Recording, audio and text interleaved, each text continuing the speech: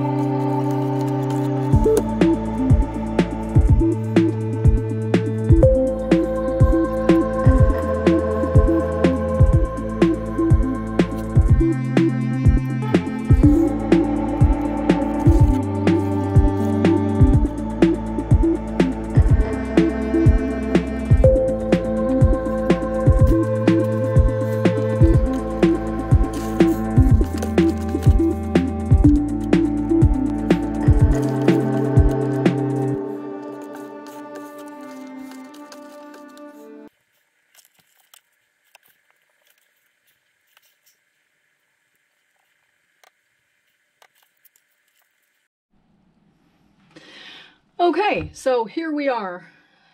Basically at the end, I don't think I'm gonna get the ball to be too much more completely worms than this. And I will put below what we have for castings and what we have for the final amount of worms. I'm going to also weigh out the food that was not processed. So I'm gonna go back and look at the original videos and see if anybody figured out how many pounds or what the ratio would be for the castings versus inputs. All right, well, if you liked this experiment, it has its own playlist, which, wow, I'll put over there.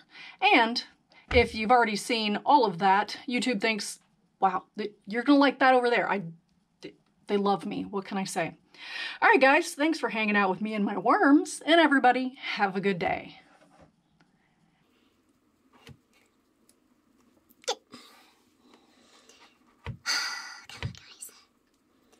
Off, off, off.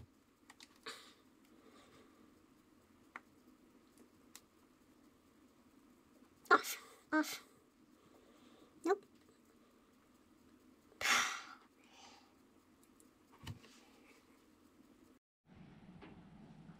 Can you believe after that I'm just gonna put the worms all back in there?